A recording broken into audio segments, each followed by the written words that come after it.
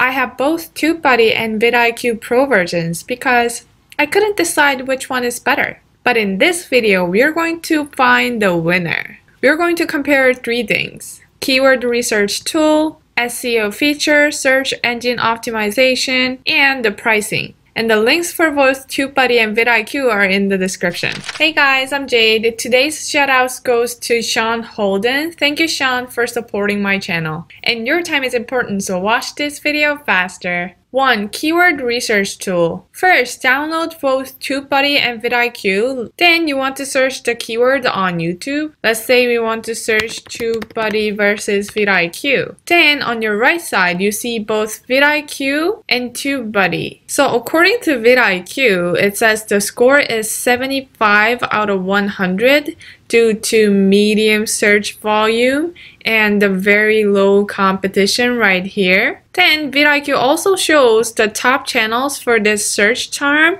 and it also shows some top related opportunities, other keywords right here. So if I click on it, I can see that monthly search volume for TubeBuddy versus VidIQ is over 21,000, and the competition is very low, so overall score is 75 out of 100. And the best part of the VidIQ Pro is that you can see these related keywords and sort them by however you want. For example, I can sort it by the search volume, or I can sort it by the competition or overall score. So if I scroll it down, I see a lot of related keywords. And interestingly, I see the VidIQ versus TubeBuddy, and the search volume for this keyword is much higher. It's over 77,000, and competition is also very low. So the score is higher, 78 out of 100. Which gives me the idea that I should title my video VidIQ versus TubeBuddy instead of TubeBuddy versus VidIQ. I mean, maybe it won't make any huge difference, but this keyword has 3x search volume than this keyword on YouTube, so I'll definitely go with the higher search volume one. So that's how I can find more keywords with this VidIQ keyword inspector. This is awesome. I mean, I love sorting them by the search volume first, because no search volume, probably no views. So sort them by the search volume, and then I find the low competition with the high scores right here. So these are some good keywords. And then I just click copy to clipboard. Then I add these keywords to my title and description and also the tags. This process takes less than 3 minutes because I can just simply find it, copy it, and then paste it. Super simple. So that was VidIQ. Let's go into TubeBuddy. TubeBuddy also shows the score on the right side with the search volume, but according to TubeBuddy, the search volume is low and the competition is high, so overall score is only 17 out of 100. Quite a different scores for the same keyword, right? So when we go to TubeBuddy's Keyword Explorer, let's do the same thing. TubeBuddy versus VidIQ. Now you're seeing 30 out of 100. You might think like, what the heck is wrong with TubeBuddy, right? But the thing is that they have 2 different scores, weighted and unweighted. So it basically means that the overall in general, the keyword score is 17 out of 100. But if your channel upload a video for this keyword, based on your data, your channel has higher chance to rank on this keyword. So TubeBuddy gives me weighted score 30 out of 100. So under the weighted score, you'll be able to see how many videos are in the search results, and it says 142k videos. That's a lot. So showing the weighted score and the number of the videos in the search results is a good data. But the major problem with TubeBuddy's Keyword Explorer is that you have to click on every single keywords to see the scores.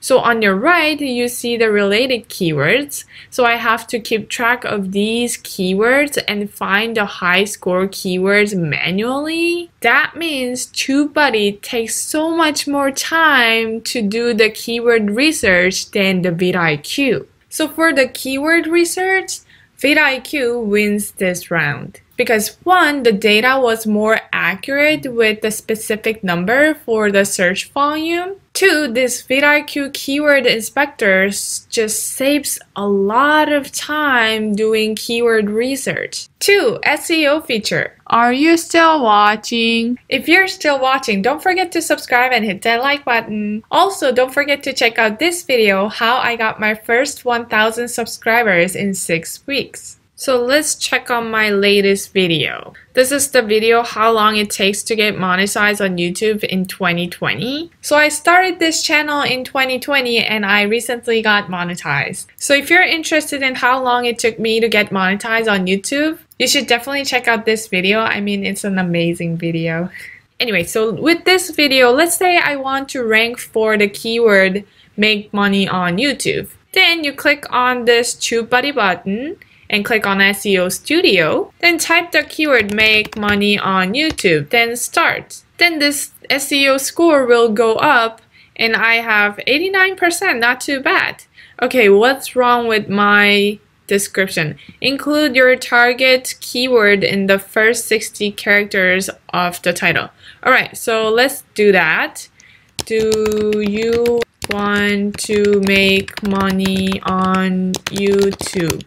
Alright, so I just cleared that. Then I click next. Include your exact target keyword as the first tag. So this one should go way front here. Awesome, I just did that. Okay.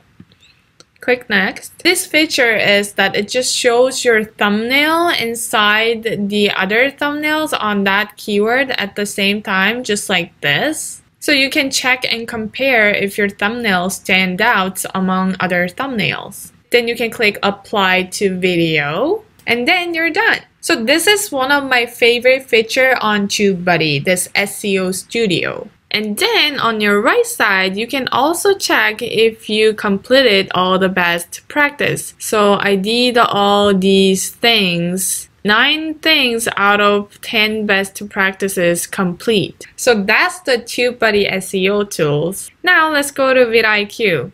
So on the right side, as you can see, this is the VidIQ SEO tool. So tag counts, it says I want to add at least 20 tags, but I guess I don't have 20 tags. So it says 4 out of 5. Tag volume, keywords in the title, I did that.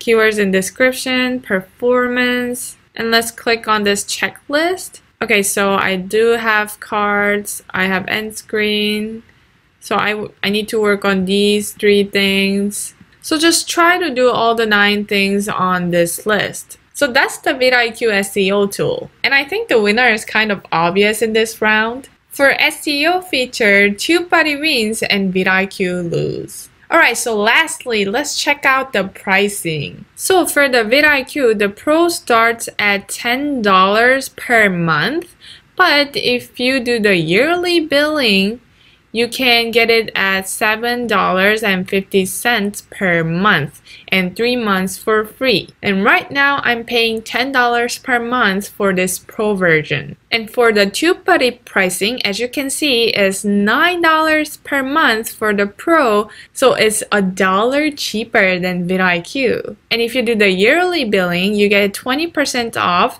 which is $7.20 per month. And this is 30 cents cheaper than VidIQ's yearly billing. I mean, it's just $1, but that's $12 per year. And the most important part is here. If you see this, get 50% off, have less than 1,000 subscribers.